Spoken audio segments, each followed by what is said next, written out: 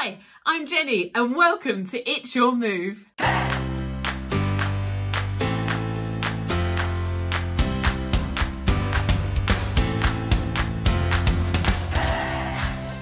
Hey, welcome to the It's Your Move session, a special time together for you to think about your move up to secondary school. In our session together today, there's going to be lots of activities, things to do, things to think about, and some advice from those who've gone before you. And hopefully some fun there too. But to kick us off in our time together today, I've got a big question for you. On a scale of 1 to 10, how ready do you feel for secondary school? If 10 is you are super ready, feeling really confident about it, and 1 is you're feeling quite anxious and worried about it, I wonder, what mark would you give yourself? Have a think about that now.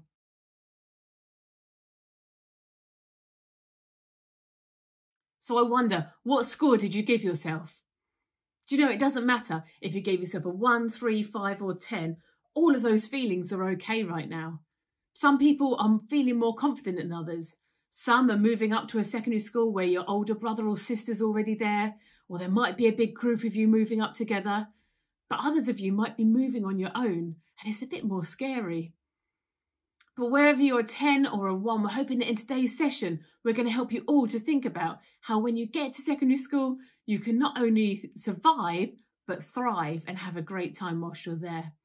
Try to remember that score you gave yourself because we're going to need it later on in the session. Do you know we're all probably scared of something or have things that make us a little bit nervous and worried?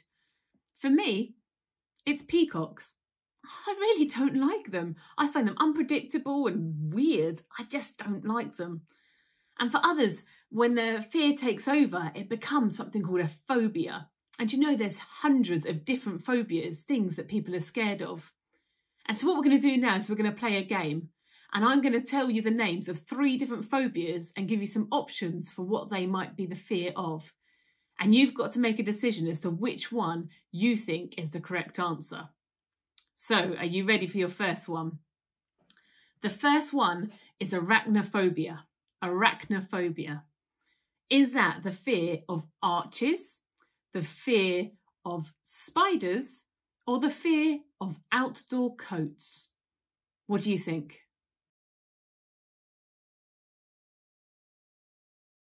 And the correct answer is a fear of spiders. Probably one that's quite common for many people. Lots of people don't like spiders, do they? Next up, we have cyclophobia. Cyclophobia. Is that a fear of circuses, a fear of circles, or a fear of bicycles? Cyclophobia. Which one do you think it is?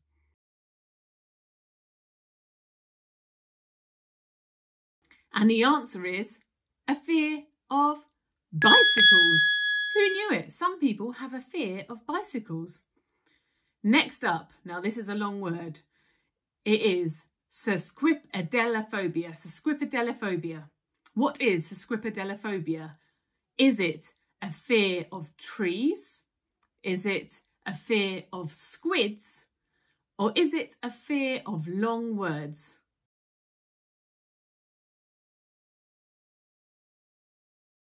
And the answer is a fear of long words, which is really funny because it's one of the longest words going, isn't it?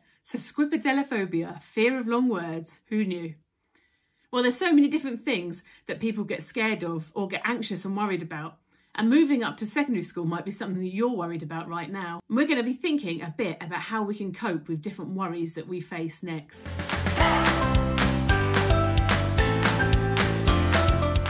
Okay, for this next activity, I need to get you all moving a bit. So I want you all to stand up onto your feet where you are. That's it, stand up. Great. Now what's going to happen is I've got a list of 6 different worries that others who've gone before you said were things they were worried about for starting secondary school. And as I say each one, I want you to think, how do you feel about that worry? If it's something you feel really anxious about, I want you to take your hands and put them on your hips. If it's something you're a little bit worried about maybe, I want you to cross your arms in front of you. If it's something you're not worried about at all, I want you to stick your hands in the air. So when I say the worry, if it's something you feel really anxious about, hands on your hips, little bit anxious about, cross your arms, not worried about, put your hands up in the air. Oh, and one more thing. You need to have your eyes shut when you do this, so that the only person who's going to know how you respond is your teacher. So that's it, everyone ready? On your feet, eyes shut. Just waiting for everyone to shut their eyes. No peeking. I can see you. That's it, close your eyes. Are you ready? Okay, the first one is your journey to and from secondary school. How are you feeling about that? Hands on hips, cross your arms, or hands in the air. Go. Great job. Next up, just keep your eyes shut, we have getting lost. If getting lost is something you're worried about, might be getting lost on the way to school or getting lost when you're in the building. Hands on your hips if you're worried about it. Cross your arms, a little bit worried. Hands in the air, not worried at all. Okay, next one, homework. If homework is something you're worried about, how do you feel about it? Hands on your hips or cross your arms or hands in the air. How do you feel about homework? Okay, keeping your eyes shut. The next one is teachers. The teachers. How are you feeling about the teachers? Pick your move. And next up we have being the youngest. How are you feeling about going to being the youngest? And our last one is making friends. How are you feeling about making friends? Pick your action.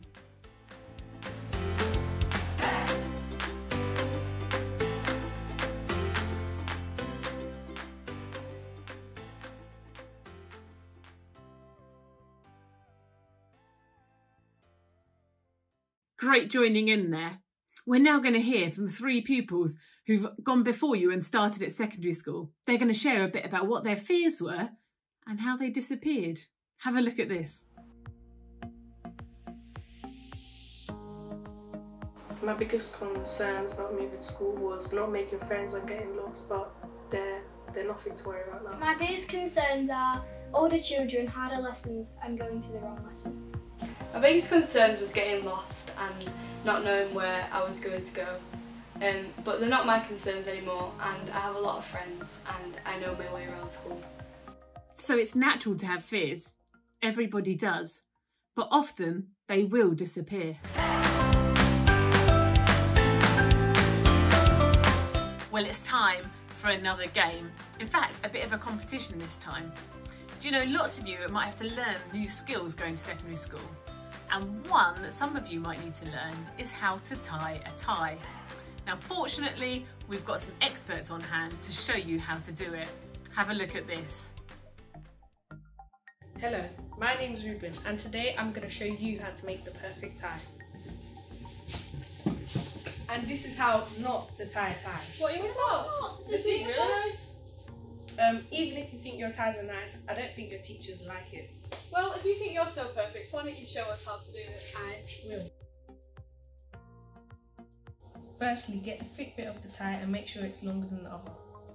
Next, cross it over into an X. Then, repeat that. Then, you get the thick bit of the tie and put it through the hole that you've created. Once you've done that, put it through the other hole below. And then fasten it to your collar. And that's how you make a perfect tie.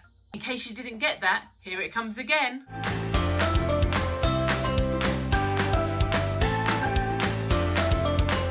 Whew, that was fast, wasn't it? Now, for this competition, what I'm going to need is 3 or 4 volunteers. And what you're going to have to do is you're going to have to come up to the front of the class and you're going to be given a tie. And you're going to see from the 3 or 4 of you who can tie it the fastest. The rest of the class are going to judge them based on your speed, your accuracy, how neat it is, whether it's the right length. So 3 or 4 volunteers. I'm going to let your teacher decide now who that's going to be.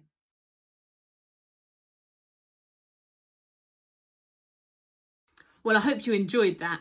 It's now time for some top tips for starting at secondary school. And to kick us off, we've got some advice from those pupils you heard before. Have a listen to this. I was in the same situation as many year sixes, as I was quite worried that I wouldn't make any friends. But you'll notice that everyone's in the same boat as you, so when you come to the school, you'll find out there's quite a lot of people that you'll be able to get in touch with and make friends. I feel like when you when you move into secondary school, there's probably going to be some friends from primary school, and you can just stick with them. If you're not too confident with speaking to people, then you two can go and make friends with other people. Yeah. I would say that once you talk to one person, you find talking to other people, because like you were saying, most people are in the same boat, so they'll also be nervous about talking to other people. So that was great advice, wasn't it? Now here's some more top tips taken from Scripture Union's brilliant It's Your Move book.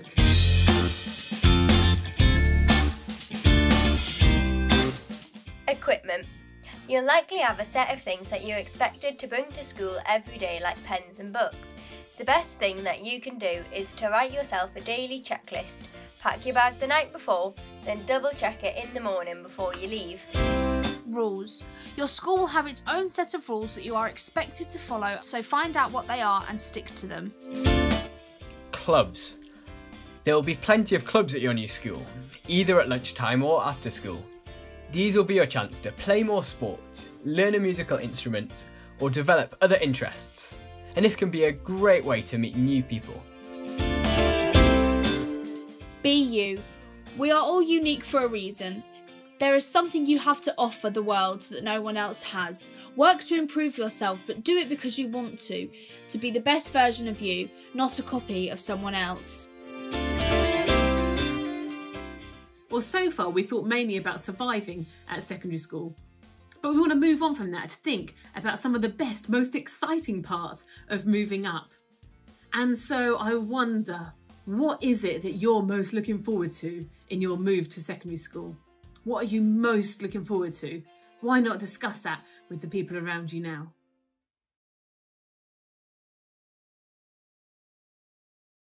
So what was it that you were most looking forward to?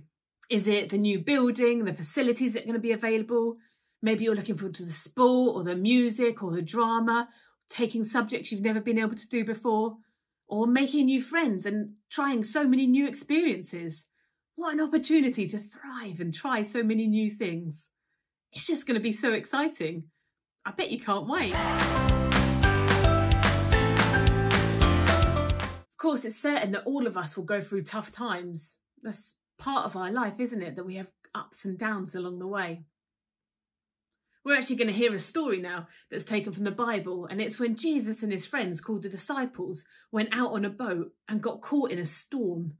It's an amazing story with a great ending. I hope you enjoy it. Imagine you're one of Jesus' disciples.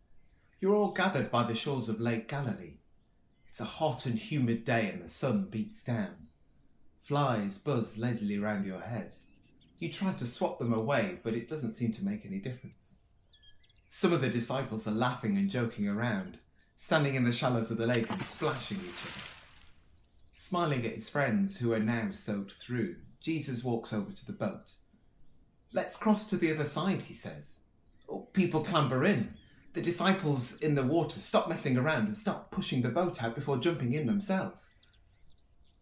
It's no less humid out on the lake, and you let your hand drag in the cool waters.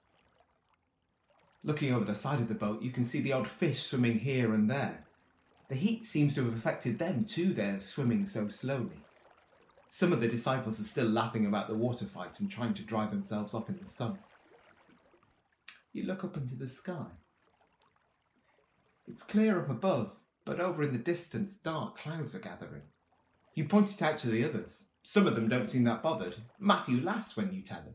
But then he used to be a tax collector, so what does he know about the lake? But the ones who have fished here for years look worried. They point at the gathering clouds, getting closer, and mutter about what to do.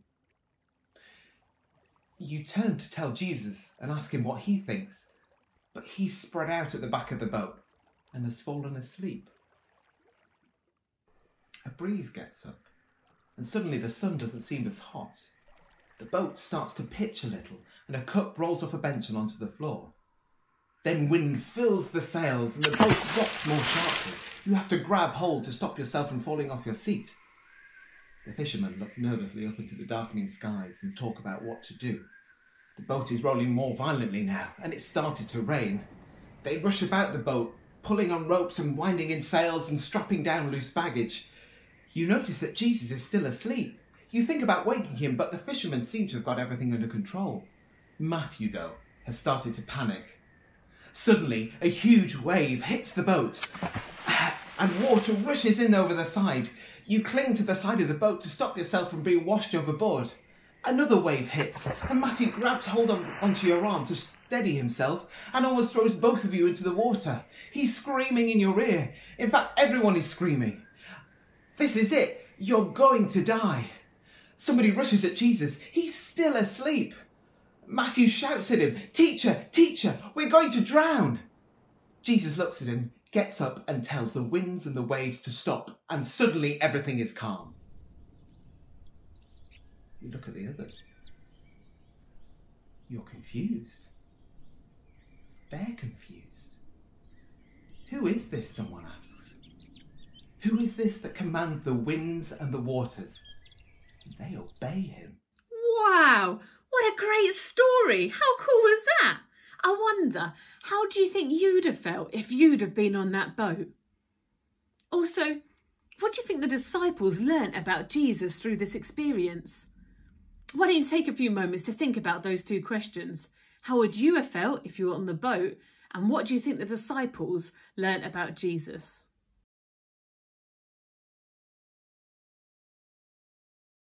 Do you know, Christians believe that Jesus is always with them and that he can help calm different storms or situations in their lives. Those three friends who've been helping us and sharing their experience in our session today, well, they're all Christians too, and they're going to share with you now a bit about how their faith has impacted them. Have a listen to this. I was really scared going into secondary school, but he really helped me have confidence to go into school and just really have a smile on my face and be able to shine a light. Jesus helped me by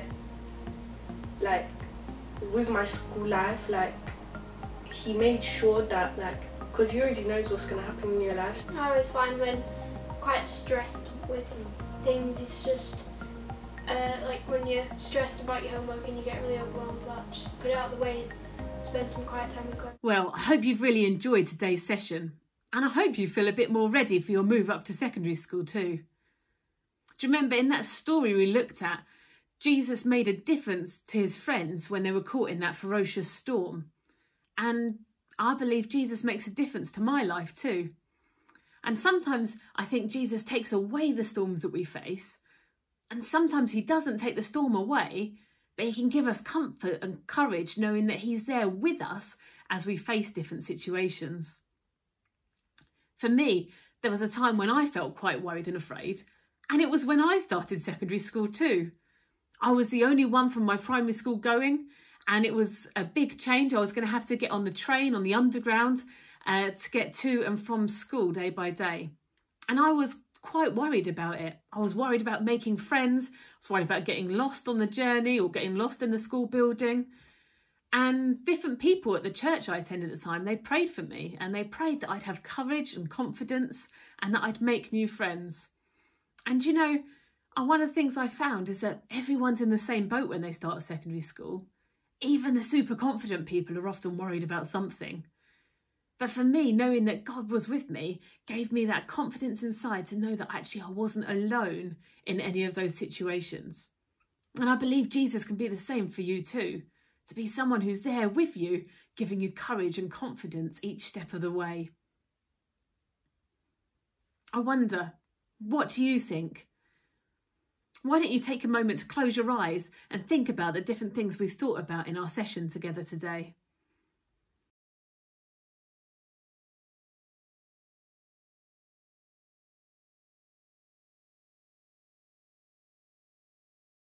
Now I'm going to finish with a prayer. And if you want to make it your prayer, you can say Amen at the end after me, which just means I agree. Or if you're someone who doesn't want to say a prayer today, why don't you just take a moment to close your eyes and think about what it is that you are looking forward to about moving up to secondary school and the things that you want to get ready for. But I'm going to pray now. Dear God, thank you for the chance we have had to consider this exciting stage in our lives. Help us to know that you are powerful and that you can do anything. And you're always there to help us whenever we ask you. Amen.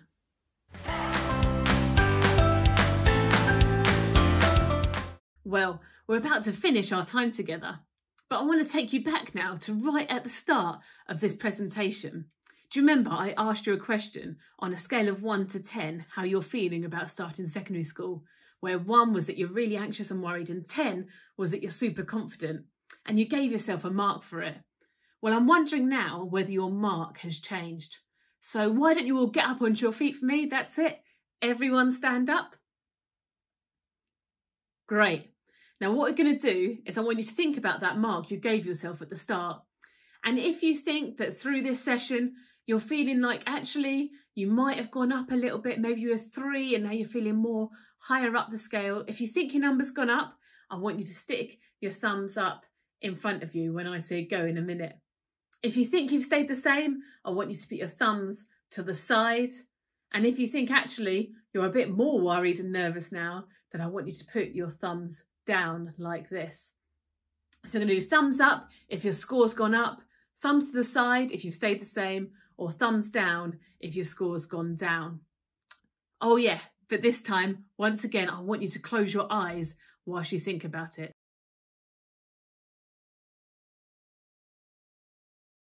Well, thanks so much for joining with me in our session today. I hope that you've enjoyed it and it's given you something to think about to make you ready to go on to thrive when you get to secondary school.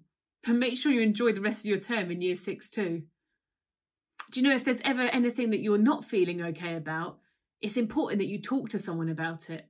It might be someone in school who you know you can trust, or a friend or a family member, but the best thing you can do if you're worried is to talk to someone. Don't keep it into yourself. Well, I hope that when you go up to secondary school, you have a great time. I hope you really enjoy it and make so many new friends when you get there. But before that, have a fantastic summer holiday too and enjoy yourself making memories and having fun.